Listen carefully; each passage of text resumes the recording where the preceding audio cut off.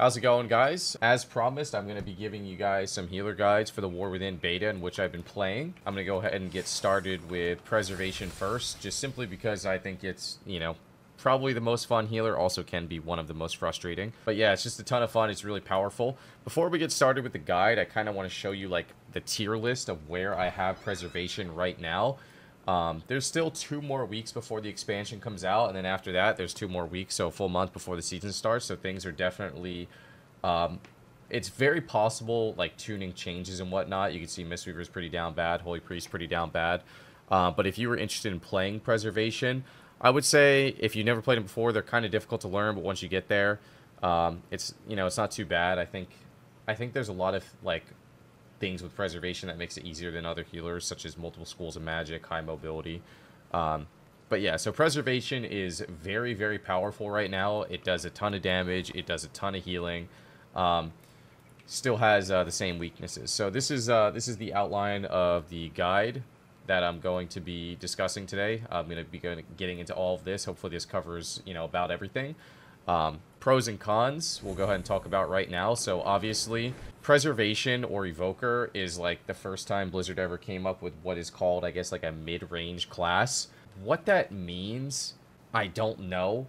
But what I do know is that considering it has a smaller range, it has to be compensated elsewhere, which is why it feels like it can do so much damage and why it can do so much healing, because the range is lower. So it's kind of like Blizzard saying, like, listen, you have a shorter range, so we're going to make it worthwhile when you're in range, I guess. But the damage is huge. I'll show you the last shuffle I did. I went 3-3 in this shuffle. I probably should have went like 5-1 or something, but I played it pretty bad. Overall data for this shuffle, my Unholy Decay did 109, well, the Unholy Decay did 195 million, while I did 107 million. So just a little food for thought there. And then, out-healed the Resto Druid. Flex. That's the pros, and the cons are obviously the short range. Your biggest weakness on Preservation is crowd control. The strongest types of crowd control into you are going to be the Cyclone, the Polymorph. Fears don't feel as bad, I guess, as Polymorph and Cyclone. I don't necessarily know why, but it's just kind of how it is. And then Root Beam destroys you, stuns destroy you. So, like, if RMD is popular, Preservation, no go. Even, like, just Mage Lock, Druid, things like that. They're going to make your life really, really awful. Or even, like, if Boomkin Rogue was a hard counter for Prez before. Those CCs destroy you, and you're super susceptible to them because you're always kind of, like, in that melee range.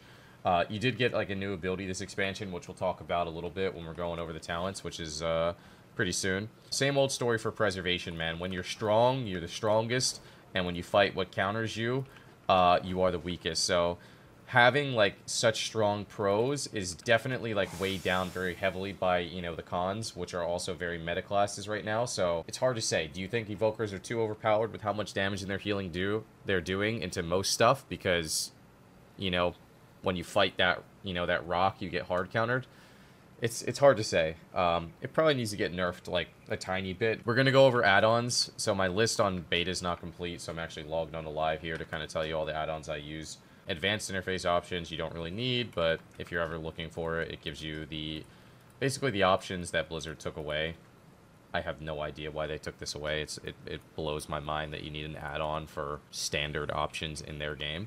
Better Blizz Plates. This add-on is a godsend. It does exactly what it says it does. It's Blizzard Plates, but better. A lot of people ask me, how do you get the Arena 123 over your name? Replace Arena name with ID. And then advanced settings. People ask how I hide, I guess, the, like, cast bars on my nameplates with the arrows. You could just do hide cast bar, hide health bar here, so you don't have, like, the arrow and the health bar. And then there's an advanced setting, which is raid marker, I believe. Oh, there it is. So you could hide the raid marker so you don't see the raid marker and the arrow. I'm not going to get too into this right now because I want to, like, kind of get through these guides, but that is a very, very good add-on there. If you have any questions about it, always feel free to ask me on stream, but I gave you a couple tips that are, I guess, worth something. Big debuffs is really nice. It shows the debuffs that are big on your raid frames, and that makes it much simpler to dispel, I guess. Details is obviously what people use to track. Diminish is what I use to track DRs on myself and my teammates. Frame sort keeps me always at the bottom of the frames, very nice for solo shuffle. Nameplate buffs is my my nameplate add-on. You can actually use it with better Blizz plates, but I have everything that I want on nameplate buffs, and I don't like changing because I'm old. Omnibar shows you all of, you know, interrupts, cooldowns from your enemy. Omni CD shows you your teammates' cooldowns in your party. Well, you can put them wherever you want. I just kind of have them at the top of my raid frames. S Arena updated too by Sammers is just S Arena. That's your enemy arena nameplates. Weak auras, obviously the most overpowered add-on known to mankind. This is basically a hack. You can do everything with it. People come in my stream and they're like, wow, retail looks so cluttered. And this is probably why. Weak auras are just everywhere. I don't have like an updated weak aura package, but I'm sure Mez will make one as soon as the expansion drops, and then, you know, we'll get rolling with that. I guess I could show you some of the weak auras I have real quick on Evoker specifically. Ancient Flame. I'm going to show quickly, and then if you want the link, you can just go and pause the video and copy it word for word. So there's the Ancient Flame. It shows you when you have the fast cast available. Call of Ysera, which is pretty nice right there. Temporal Compression right there. Life Spark, which is your instant Living Flame. Shroud. Precog. That looks like it's basically it. Okay. So add-ons, it's basically the same as last expansion if you've seen any of my guys before. Macros are the same exact they are in the previous expansion. I have not changed anything, but I'm just going to go through them pretty quickly. Arena Kick 1, target player Dispel. I use Dispel macros to target myself. My party 1, my party 2 would Dispel, so no matter who I'm targeting, I never have to swap person in order to Dispel. Makes it kind of quicker IMO. Stop casting in your kick macros. At cursor deep breath, so I don't need to do the aim. Stop casting focus interrupt. Cancel our... I guess I used time stop before. Cancel our time stop. I'm not really using that one right now. Cursor rescue, so you don't have to, you know, put your cursor down. You can just kind of go there. Same thing with Dream Flight. This is actually something interesting. I'll talk about this in a little bit, but that is a macro. Cursor with Landslide. Arena Kick 1, 2, 3. Dispel Self. Focus Sleep. Time Stop, Chrono Loop, things that I'm not really playing currently. Dispel Party 2, Sleep Arena 1, Sleep Arena 2, Sleep Arena 3. This is your Obsidian Scales, but there is like a macro, so basically you can't spam it. So if I press my Obsidian Scales right now, I can press it 1,000 times in a row, and it will never use that second charge until I don't hold my button for 5 seconds. I believe it's 5 seconds. And then it resets the wall. So basically there's like a 5-second like stop on it. It could be 10 seconds, honestly. I'm not sure which number means which, but yeah, you see there. Basically, if you ever double tap your Obsidian Scales, that one's definitely worth having. Stop casting into Stasis. I think that's basically it. Nothing has really changed with Evoker besides, I guess, that new time dilation macro, which we'll talk about pretty soon as we get to talents. Yeah, so Evoker Season 1, Stat Prio, Enchants. I don't know exactly if this is what I will play for sure, but basically on retail, the start of the expansion, I went full haste. Towards the middle expansion, I kind of went a 50-50, and then towards the end of the expansion, I kind of ended up just going full mastery. When I say 50-50, I mean between haste and mastery. It feels like we're at the point again where you want a lot of haste. I personally wouldn't recommend going like under 20% haste, because that's kind of like the spot where I ended up towards last expansion. If I was like hard stacking mastery, I really like to be closer to 30. That's where it felt really comfortable for me. So I do think a lot of the stat you're going to be chasing in the first season is haste, because it's your essence regen, it's your cast speed, you know, it feels really bad to play without it. So basically, I would say haste verse is what you're going for. Enchants, there's some new enchants. So basically, you don't really right now. The chest enchant you're going to be using is the one without the mana increase, unless you start to in arena. So it's basically just the raw intellect. And then also the legs. So on retail right now, or, you know, Dragonflight, whatever, you used intellect plus mana on chest, and then you used intellect plus mana on legs. They have a much lower value right now on the War Within, where it doesn't feel like it's worth it, and I'm not so it's possible that we end up switching to the mana enchants, but for now, I'm not really messing with them. Haste to Rings is what I'm going for, but there is a Cursed enchant, which may be more valuable to get. You can't do it for every single stat, but basically, yeah, this one would basically take my haste and sorry, excuse me, take my verse and give me more haste. So the normal one is 315, this one's 390. It's actually probably better to get the mastery one because the mastery one takes crit. So we could take away a stat that we're not actually interested in, which is critical strike, and then get more mastery. It's probably more valuable to do that, honestly. So that way you get, like, you know, a decent little mastery boost, and we're taking away some crit. We do lose a little bit of haste, but you're just getting more of the stat that you actually want. I'm actually using the haste proc enchant from what I understand. I tried this heal one. It kind of did nothing. I tried this damage one that procced a main stat. It just feels like 1,670 main stat when you have 60,000 is so insignificant that I'd rather just go ahead and proc 4,000 of whatever I want. 4,000 of a secondary stat is pretty good. Speed on cloak, speed on bracers, speed on boots, and I think that about sums it up for enchants. Crafted gear, embellishments, and tier gear. So the embellishment that I think is worthwhile using so far this expansion is embellishments are really weird. I almost feel like every embellishment is actually really bad.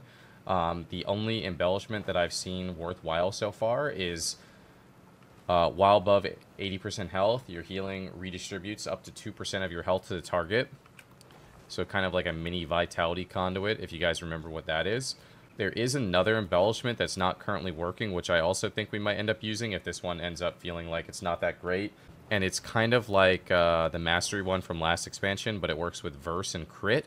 Yeah, you can't, for some reason, you can't use this yet, but provides versatility while above 80% health. This might actually end up being pretty good for preservation. As a matter of fact, I might actually prefer it because versatility is healing that you're gaining, not like kind of like, you know, healing transfer.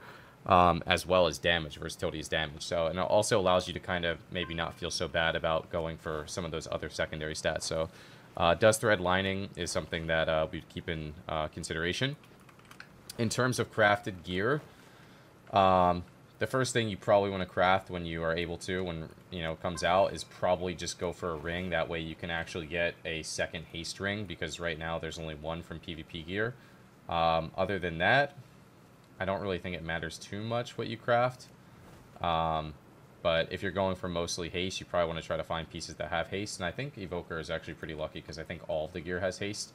So you could try to, you know, do like neck or chest or something like that, even though all these pieces actually do have haste available, I'm pretty sure.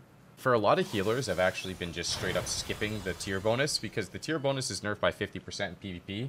And stats are really scarce right now, so getting like really bad stats for a half nerfed tier doesn't seem that worth it, but I do think Evoker is one of the ones that is worth it. I've been skipping out on the chest piece, which is high crit, low verse.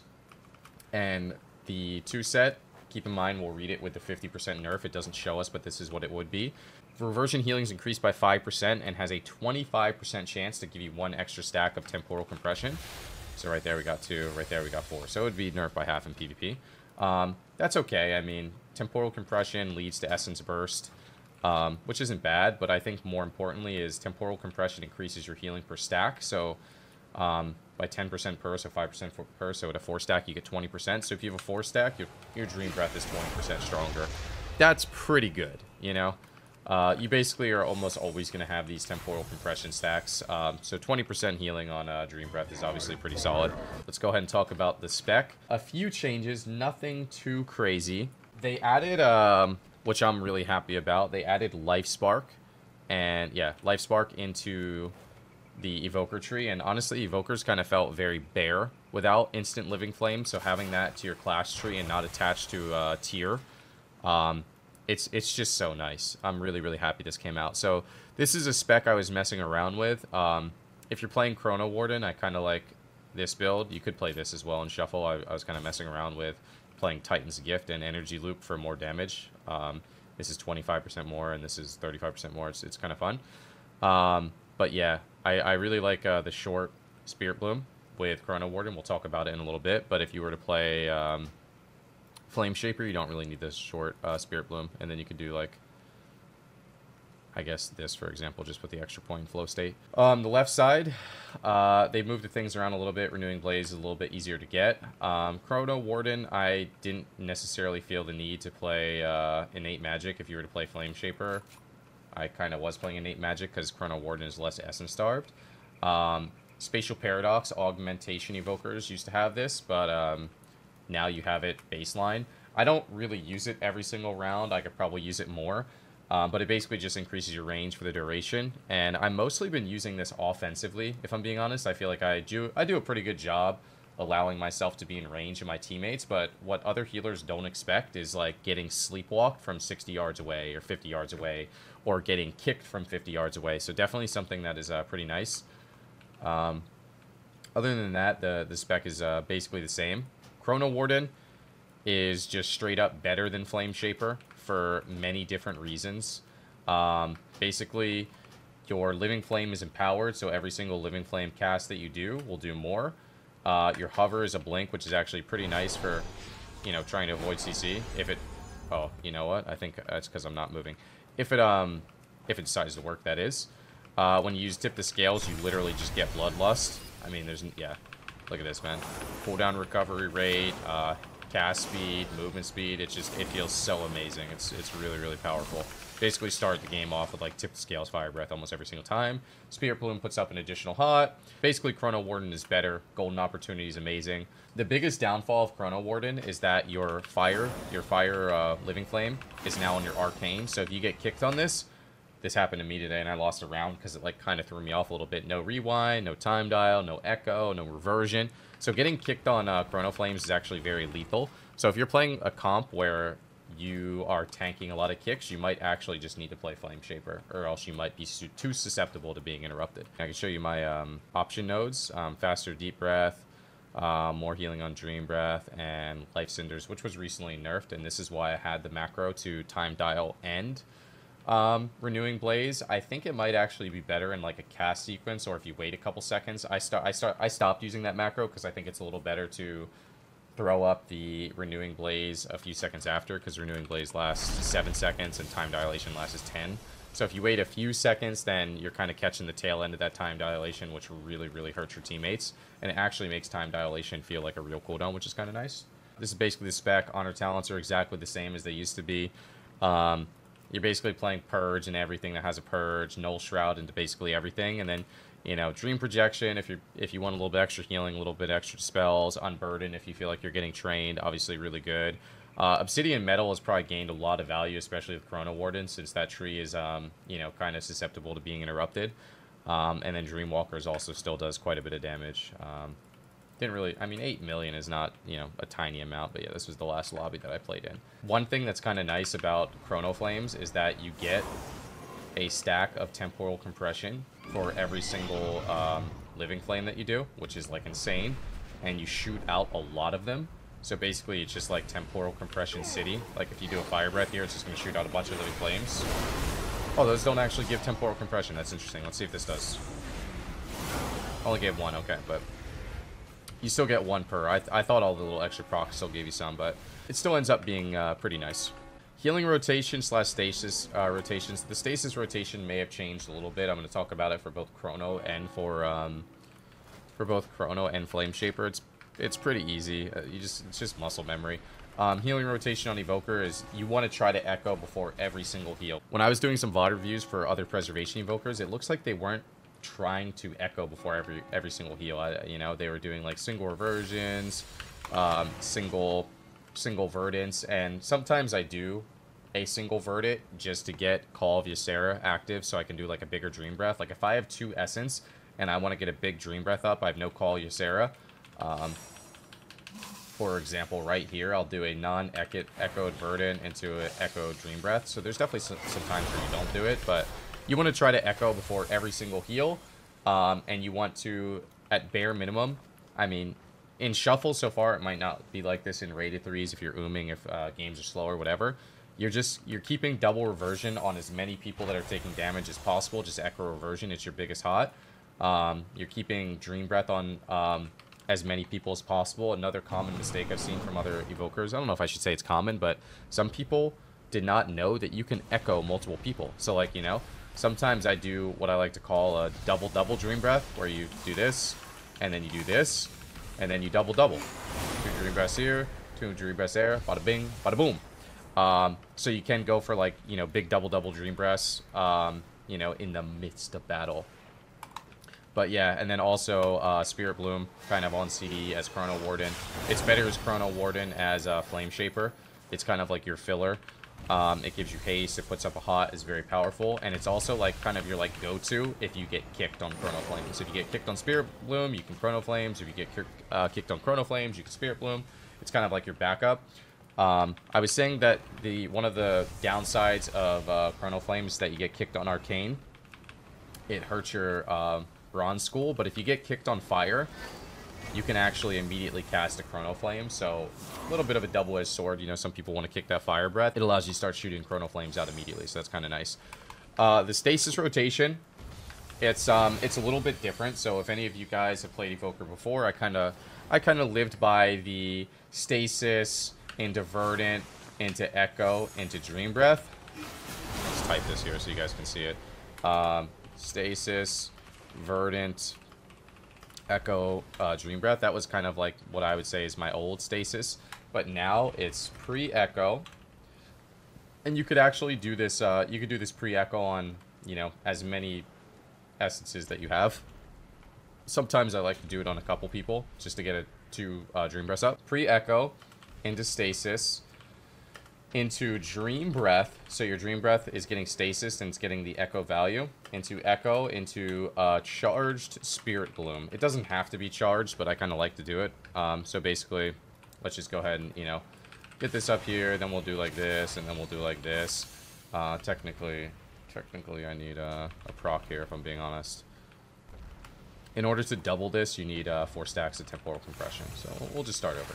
Alright, so we do like a pre-Verdant here, then we'll like Echo me, Echo him, Stasis into a Dream Breath, into the free Echo that we get, into a Charged Spirit Bloom. And why this is really powerful is that you get the big hot from the Spirit Bloom, you get the haste from the Spirit Bloom, and you get the double Dream Breath. And now when you're going to pop this Stasis, you want to make sure that you have Call of Ysera up when you pop it, but you can Echo, you know, however many people you want again. And then you pop it, and then it's going to double Dream Breath, and it's going to do the big Spirit Bloom, it's going to get the big hot up. It's going to be the same thing for Flame Shaper, except instead of the charged Spirit Bloom, you're just going to use an Engulf. And Engulf does a lot of healing. Like, it blows my mind that a Flame Shaper feels so much worse than Chrono Warden, because Engulf actually does a lot of healing, but same thing. So, Stasis, which we don't have, into Dream Breath, into Echo, into Engulf. So that is what I consider to be the new Stasis rotation. It just kind of gets 2 of your big heals in the Stasis as opposed to the Verdant, which feels not as relevant as it did last expansion. Still good to you know, make sure you have the Call Ysera up, but yeah. Damage rotation, I mean, damage on Evoker is, you know, you just kind of press buttons. I would say you want to try to Fire Breath, like basically on cooldown. Fire Breath is going to feed you Temporal Compression, like Spark of Insights. So if I had a 4 stack of Temporal Compression there and I Fire Breath, I would have got a free Spark. And then your next Living Flame after you do that is going to shoot out a bunch of Living Flames, which most likely gives you another proc, which gives you free Disintegrates, which, you know, allows you to pump even more and more. Pretty self-explanatory. The only thing that you have to be careful with is if you are playing Chrono Warden, which you probably will be unless it gets nerfed, just be kind of aware that casting these Living Flames could lock you out.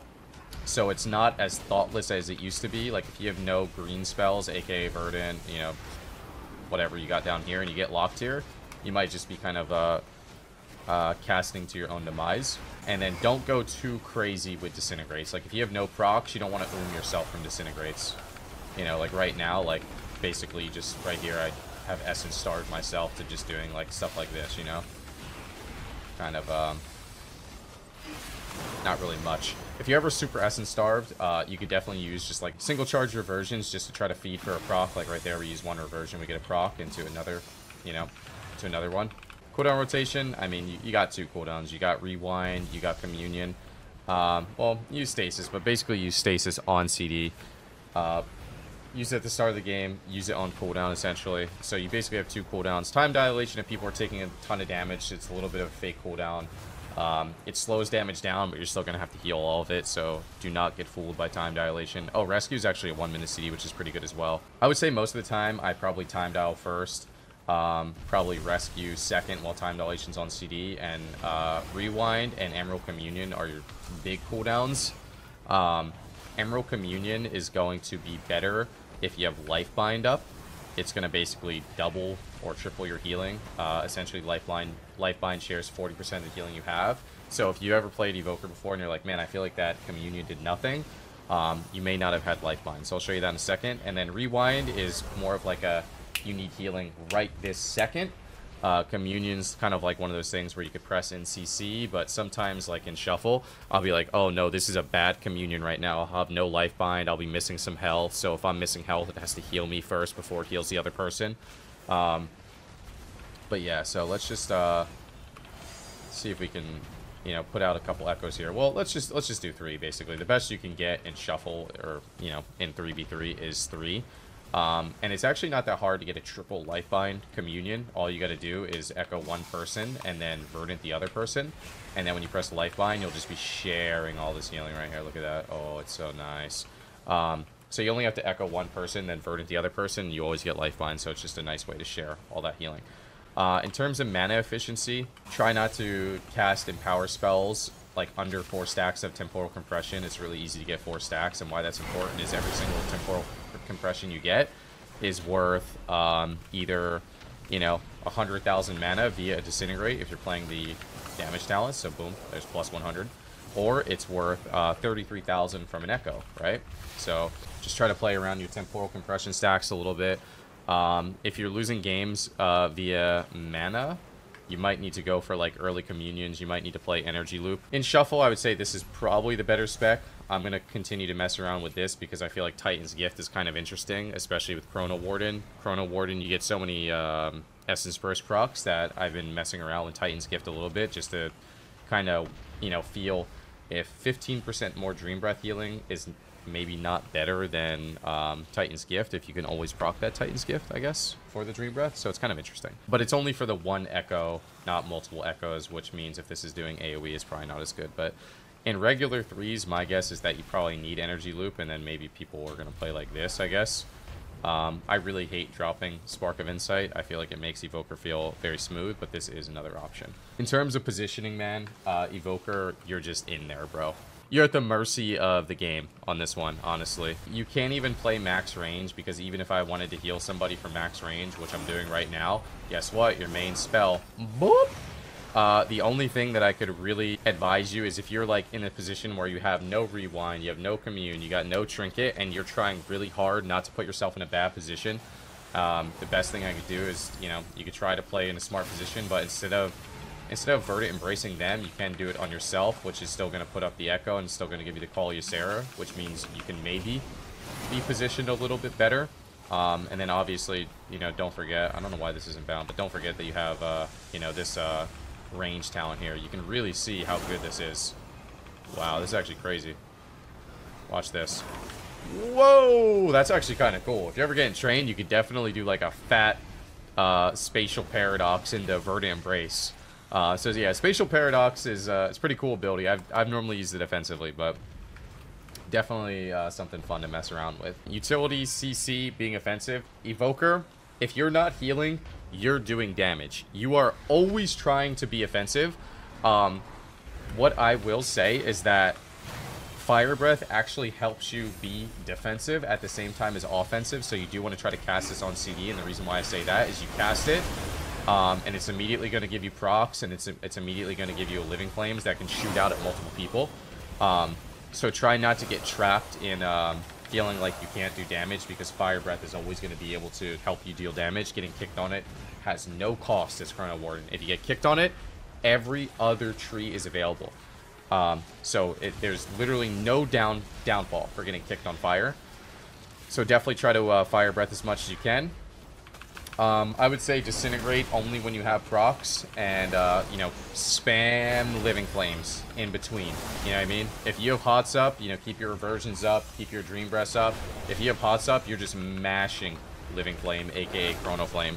And then from a Shuffle perspective, as well as like maybe just a regular 3v3 healer's perspective, get aggressive. Go for Sleepwalks, man. Sleepwalk is probably one of the most obnoxious CCs to deal with. Even more so as Chrono Warden. I was fighting against a Druid today. You know, he's snug on this pillar. You know, I'm over there. He's weaving in and out. He hits me with like a root, and I'm pretty sure you can actually use hover while rooted now, but I literally just blink behind the pillar, hit him with a Sleepwalk. Night, night, bitch. So yeah, definitely get in people's face. Go for Sleepwalks. Getting kicked on the green spell is very, like, it doesn't matter. Bronze school is your strongest school, so when you get kicked on green, when you get kicked on red, it doesn't really matter. You're always trying to go for the CC, you're always trying to be offensive. And then in terms of utility, I'm not really sure what you offer that much. I would say maybe your strongest utility is the Purge, the big Fire Breath Purge. But I think a lot of your utility comes from damage. You know, damage and CC being very powerful. How to kite well and survive. I mean, you know, it feels like you don't really get targeted too much as Evoker, but if you were trying to kite on Evoker, and you're really getting trained, and there's a very rare occurrence where this does happen. You put in Unburdened Flight, so you can't be slowed. If that's not enough, you would probably play Time Spiral for another hover, which would also, once again, make you unslowable. If that's not enough, you could probably start trying to get weird, and, I mean, not necessarily weird, I actually really like it. You could, like, play Recall, and I love this ability, and normally when I played it, to be honest, I ended up, like, going Dream Flight. I don't think you would ever do this, personally. You don't really need that, I guess. Yeah, I don't think you'd ever do this, but just to show you, I suppose. Recall allows you to kind of, like, you know, pull back from where you were originally at. So if you're ever getting, like, trained, you know, just kind of take it step by step and start, you know, testing to see how much extra survivability you need. But other than that, you know, wall early, pretty short CD, 2 charges. It's actually almost good to get one out of the way. You could also play short Renewing Blaze. You could also play all these damage reduction talents right here. So, I mean, these are probably better, especially if, like, Death Knights, Demon Hunters, they do magic damage, things like that. You could switch up your spec like that in order to help you survive. Offensive, defensive, I mean, you're just... Preservation is always on. You're always kind of, like, front line. So you're always healing, you're always keeping your hots up, and you're always dealing damage. There's never a point on Evoker where you should feel like you have nothing to do. It's more or less just prioritizing what is the best thing to do. So I would say, if you're trying to be very aggressive, I would say at bare minimum, just make sure you have your hots up, you know? If someone's taking damage, you know, double Reversion, double Dream Breath, and now, right now, if this guy was dying and he's got these hots, I'm going aggressive. I'm just gonna start pumping, you know? I'm gonna start pumping. Hots are falling down, like, you know, we would refresh him here, we'd go for this Echo Verdant. I'm gonna start pumping again.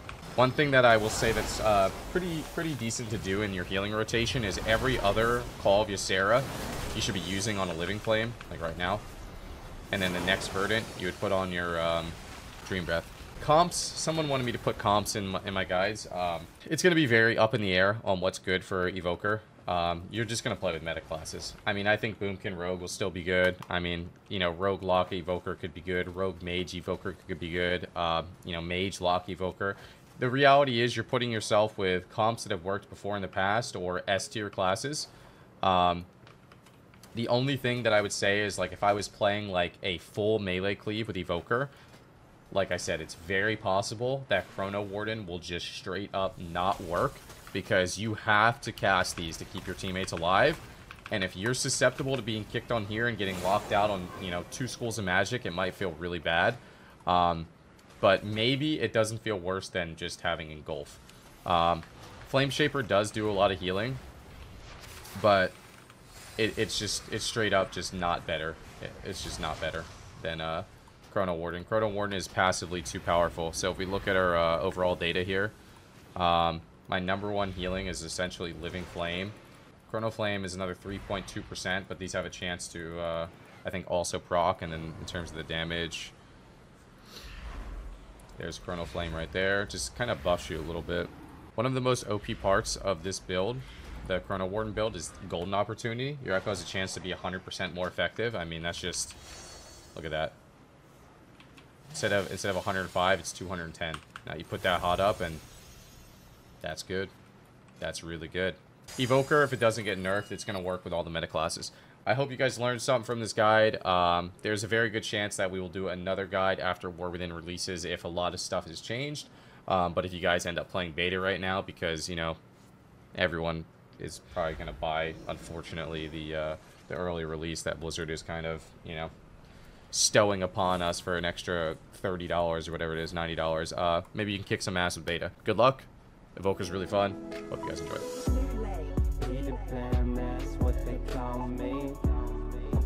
stacked in Applebee's.